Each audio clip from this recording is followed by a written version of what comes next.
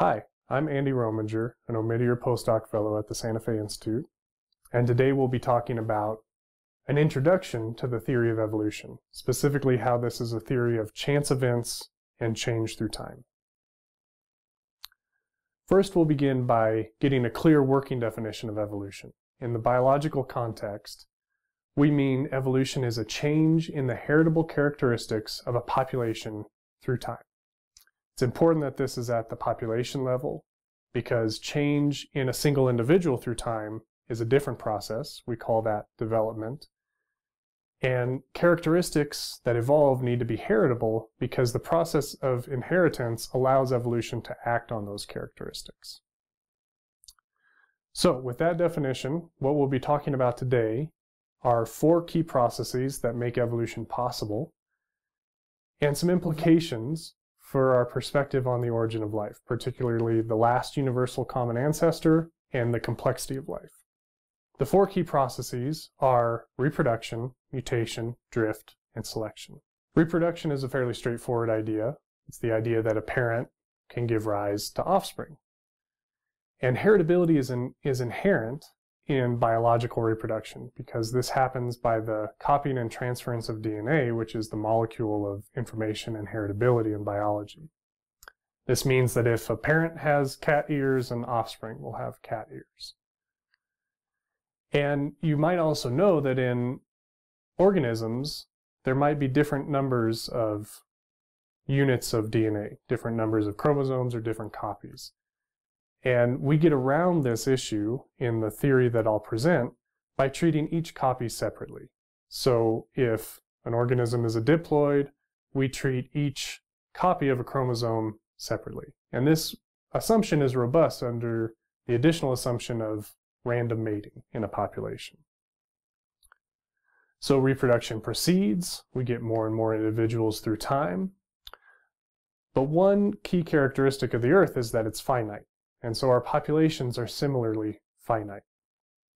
What this means is that, for example, in this case of a hypothetical population of 8 individuals, over the course of 5 generations, all the individuals present in the present moment, alive at the present moment, trace their ancestry back to a single individual only 5 generations ago.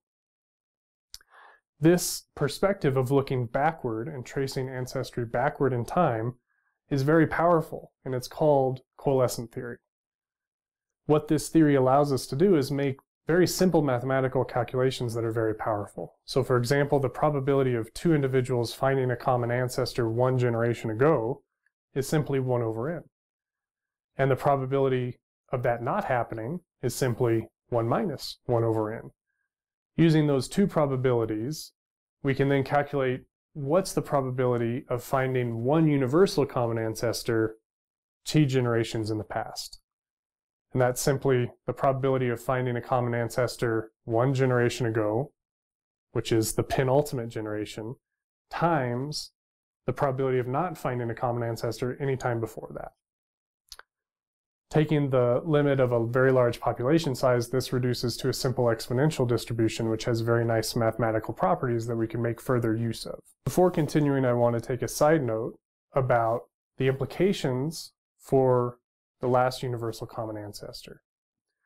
So the fact that the Earth is finite, and we have finite populations, means that all of life tracing back to a last universal common ancestor could be an indication that life only has one origin, but it could also mean that the Earth is finite, and that tracing back to a single common ancestor is a statistical artifact, or even an inevitability of a stochastic process happening in a finite space.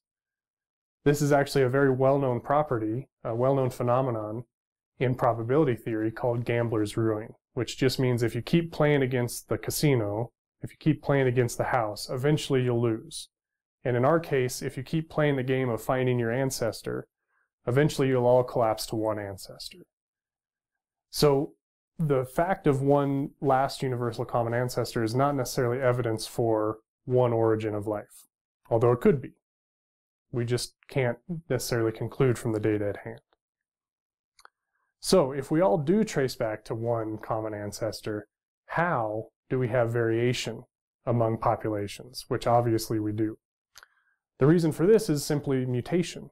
And mutation is simply the substitution of a new base pair into the genetic sequence. So in this case, we go from a C linked to a G in a double-stranded DNA to a T linked to an A. And this happens in the copying process of DNA. It's a very rare error, but nonetheless, when it happens, it's then passed on to subsequent generations. Mutation is one of the key sources of variation in populations, but there are other processes, other sources, that we won't discuss but are touched upon in the further reading. These include insertions, which is where a whole chunk of the genome is copied and inserted back into the genome. Deletions, which is where a chunk of the genome is permanently removed.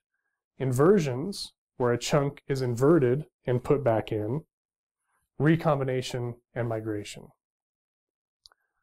All of these provide new genetic variation, but they also in some way depend on the presence of mutations in the first place to provide new variable sequences of DNA. So that's why we focus on mutation as the key process in this video. The fate of new mutants is then determined by two processes. The first we'll talk about is drift. Drift occurs when this new mutant doesn't have a selective advantage over the existing population. And in this case, this new mutant might immediately die out, or it might accidentally drift to a higher frequency in the population. And the probability of that new mutant eventually dominating the population, reaching a frequency of 100%, is very rare. It's 1 over n. So for very large populations, it's very, very unlikely that a neutral mutant will reach fixation, but it's still possible. The alternative to drift is selection, where a new mutant actually imparts a reproductive advantage to the organism or population that has that new mutation. So in this case, I've got a coalescent diagram again, and I've actually rewired it to reflect the fact that this new orange, yellow-orange mutant has a higher reproductive rate than the other lineages. This means that the new mutant will much more rapidly rise to fixation in the population, and the probability of fixation is much higher compared to neutral drift. This also means that the probability of a positively selected for mutant being lost from the population is much lower, but it's still possible. We could lose selectively advantageous mutations just by accident. Now I want to take an interesting and more nuanced perspective on mutation, drift, and selection. What we can do is actually quite cool. We can create a space of all the possible sequences of DNA and link this space by edges. So we'll make a network across this space where each sequence is linked to another by a single mutation. So here you can see just a subsample of a 4-sequence chunk of DNA with links between each different sequence based on a single nucleotide substitution. And then across this space of possible sequences, all connected by single mutations, we can overlay a fitness landscape. So fitness comes out of the z-axis, and the height of this landscape corresponds to fitness. The higher, the more fit. Now we can think about a new mutant arising, for example, in this flat part of the landscape. A new mutant would arise, and this mutant would largely be under drift because there's no difference in the height. There's no selective advantage. This contrasts to the case where a new mutant arises and this new mutant is actually at a higher point in the landscape. Now, the fate of this new mutant is driven by selection rather than drift. It's important to recognize that the probability of a mutation occurring does not depend on the height. The mutations are purely random and uniformly random. But the fate of that mutation, that is what is determined by the height. So whether or not that new mutant is retained or lost from the population is determined by the height of the landscape. At this point, I want to take a moment to discuss complexity. It's obvious that life has differing levels of complexity. And it might feel intuitive at first to assume that increases in complexity somehow convey more fitness to those organisms that are more complex. But this is far from universally true. A first caveat to this assumption, or first objection to this assumption, is that organisms with very different levels of complexity are likely so different that they're completely different species. And everything we've been talking about with fitness applies only to populations. It applies to changes within a population. Fitness and selection across species is a completely different idea and is quite controversial. In fact, it's not even fully accepted whether or not it's even a possible process that happens. The other important objection to this assumption is that a priori any relationship between complexity and fitness is possible. A positive relationship, a flat relationship, a negative relationship. So we can't assume that it's simply positive. But this does leave us with the open question of how did life become more complex? And the answer is unknown, but it likely consists of some amount of almost an entropic exploration of all the possible state space of being alive.